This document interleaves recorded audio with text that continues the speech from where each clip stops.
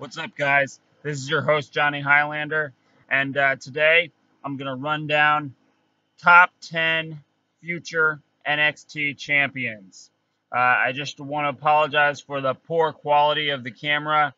Uh, I'm trying to improve videos for you guys all the time, and content is more important than how good the content looks. So I'm going to always try to put out content, whether or not it may or may not look as professional as some other YouTubers. So without further ado, we'll just get started. This is your weekly wrestling recap. I'm your host, Johnny Highlander. We're just going to go into top 10 future NXT champions. Now, number 10, Velveteen Dream. Velveteen Dream is more of a homegrown talent in the WWE. In NXT, they've pretty much been poaching the independent scene, bringing in all the good independent wrestlers they can find.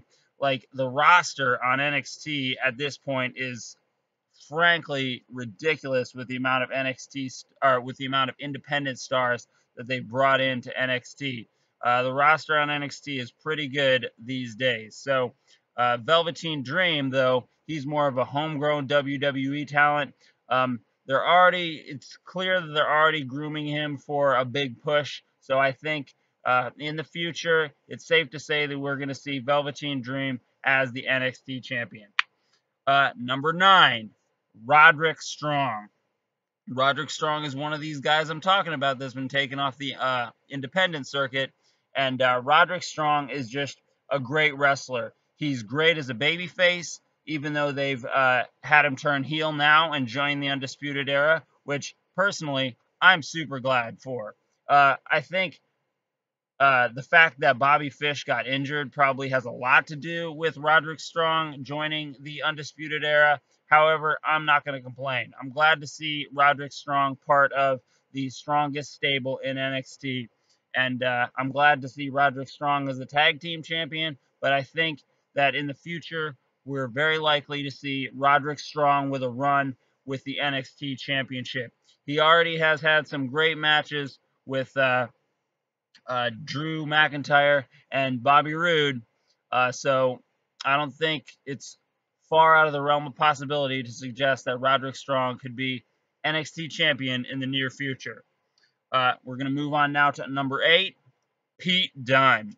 Now, I think the bruiserweight, Pete Dunne, has held the UK championship for a while now. He took it from Tyler Bate, who is the inaugural UK champion.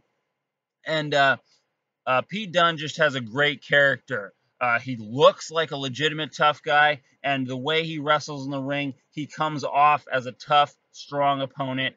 And I think that Pete Dunne would just make a great heel NXT champion, kind of like Bobby Roode, who was a great NXT champion. Now he's been promoted to the main roster, but I think it would be awesome to see Pete Dunne with the big strap around his waist. Not the UK championship. I'm talking about the 100% NXT champion, Pete Dunne. So now we're going to move on to number 7. Number 7, Killian Dane. Now, of all the members of Sanity, which is a great faction in NXT, obviously the two best factions in NXT are the Undisputed Era and Sanity. However, Sanity has kind of been moved up to the main roster, but they kind of float back and forth, and Killian Dane has recently fought Aleister Black for the number 1 contendership for the NXT championship, and he was very close. It was a very close match between Killian Dane and Aleister Black. Aleister Black ended up pulling out the win with the Black Mass. Now Aleister Black is NXT champion. A few weeks ago, Aleister Black would have been right here on this list, but now he has actually become NXT champion. And I think we're all happy to see that.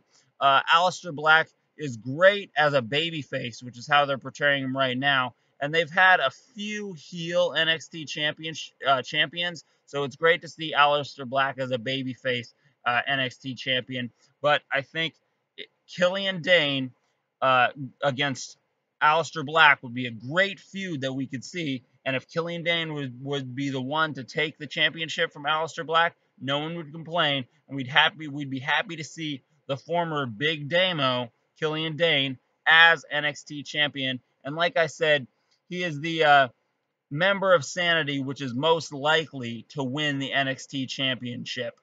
We've got Alexander Wolf and Eric Young, but I just can't see them becoming NXT champion before Killian Dane. We all know WWE loves a big guy, and they don't come much bigger than Killian Dane.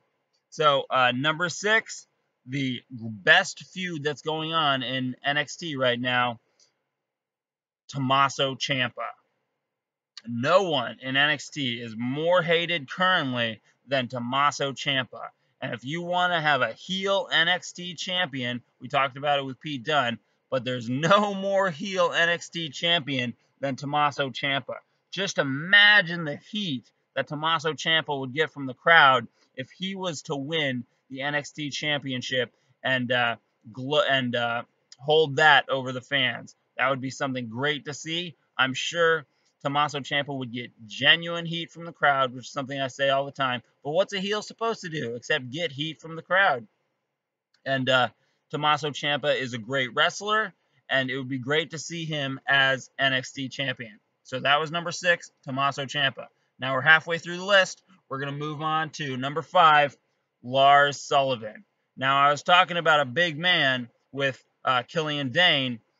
Lars Sullivan is a big man. He's a tough heel in the classic sense. He's kind of like one of those wrestlers from the 80s, it seems like.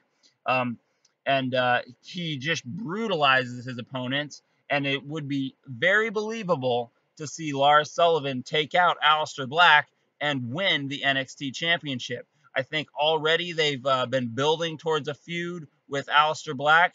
And the match that Aleister Black and Lars Sullivan could put on would be great to see. And if Lars Sullivan were to beat Killian Dane and win the NXT championship, I would have called it on this video. So we're going to move on to number 4, Ricochet. Speaking of poaching wrestlers from the independent scene, they don't get much bigger on the independent scene than Ricochet. Now, Ricochet is currently in a feud with the Velveteen Dream, and once Ricochet defeats the Velveteen Dream and moves on from that feud, who's next for him to feud with? I say Aleister Black. Man, the match between Aleister Black and Ricochet, with Aleister Black's tough offense, his kicks and heavy strikes against Ricochet's high-flying offense, would be so great to see, and people would love to see Ricochet overcome the bigger man, Aleister Black, and win that NXT championship, and it would be awesome to see him win it so quickly after his debut. But I think WWE would be willing to push Ricochet in this way. So, number 4, Ricochet. Now, number 3, EC3. Another wrestler who's been picked from the so-called independent scene, if you include TNA/Impact Wrestling as the independent scene, which I really don't. So he was poached from Impact Wrestling. And before EC3 was brought over to NXT, he was the Impact Grand Champion. And I'm pretty sure before that he was the Impact Champion. So having EC3 come up and move from one championship to the next and win the NXT championship, I think people would find that very easy to believe. Also, EC3 has a great look, and his character as the one percenter, it's a tried and true character in wrestling. It was done by Ted DiBiase with the $1 Million Man. It's currently being done by Cody Rhodes. It was done by JBL. So it's a tried and true character, and EC3 does it very, very well. Right up there with the best of them. Right up there with JBL. EC3 does a great heel, better than you, one percenter, rich guy. So, number 3, EC3. Now, number 2, and he's been being pushed for months on NXT, Adam Cole, baby. Adam Cole, baby. Obviously, the Undisputed Era is a an attempt by WWE to capitalize on the success of the Bullet Club. And it's not the only way they're doing it. They're doing it in many other ways, but Undisputed Era is one of the best ways that they have capitalized on the success of the Bullet Club. And they've kept Adam Cole kind of out of the tag team picture and focused more on Kyle O'Reilly and Bobby Fish. Then after Bobby Fish's injury, they've been focusing on Roderick Strong and Kyle O'Reilly. But Adam Cole has been a part of everything, but they've kind of kept him away from the tag team scene. They've had him win the new championship that they just created, the North American Championship. And obviously, they're trying to groom him for a position at the top of the mountain as NXT champion. So, number 2, Adam Cole as NXT champion. And the number 1 future wrestler to be NXT champion, and if you guys have listened to this video, you probably could have called it Johnny Gargano.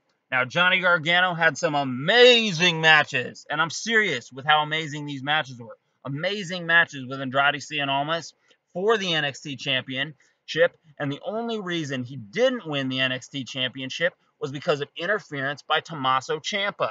And the entire fan base wants to see Johnny wrestling at the top of the mountain, winning the NXT championship.